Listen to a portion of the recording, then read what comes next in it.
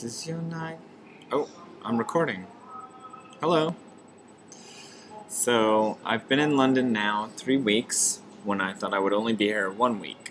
So, while excited, I'm also ready to go home. Really. The channel selection here is limited, although I have fallen in love with some of the UK shows. Coronation Street, X Factor. X Factor is the original version of American Idol. We ripped it off and made it so commercial, but X Factor is so much better, so much more sensational, so much more big budget, and I love it. I love the X Factor. And they just crowned a new X Factor champion here, Alexandria. Very good, very good.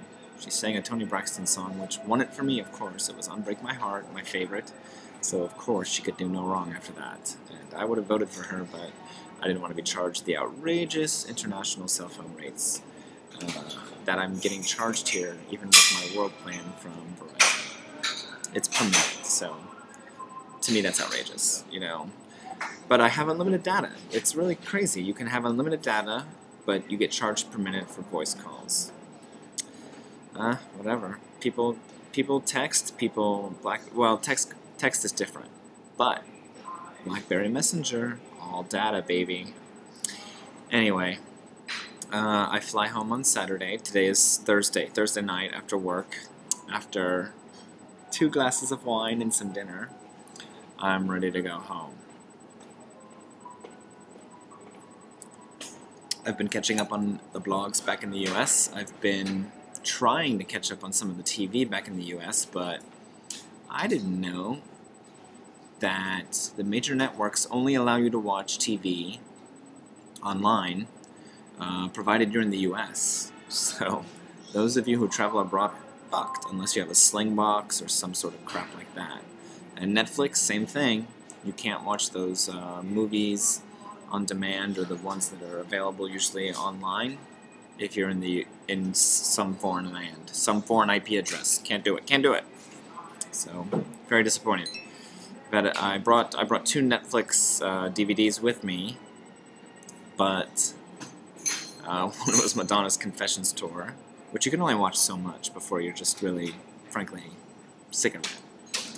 And the other one I haven't watched yet. It's Willow. I've never seen Willow, and I finally ordered it through Netflix, and now would be as good a time as any to watch it, but I still haven't brought myself to do it. So, we'll see. Val Kilmer, Willow, a bunch of midgets running around, I don't know. I'm hesitant, to say the least. My trip here was work-related, and it's been positive for that. But I am mentally exhausted.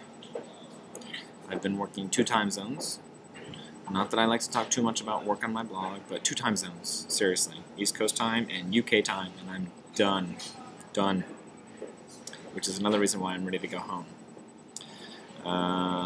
Other than that, I just miss New York City. Oh my god. It's Christmas time.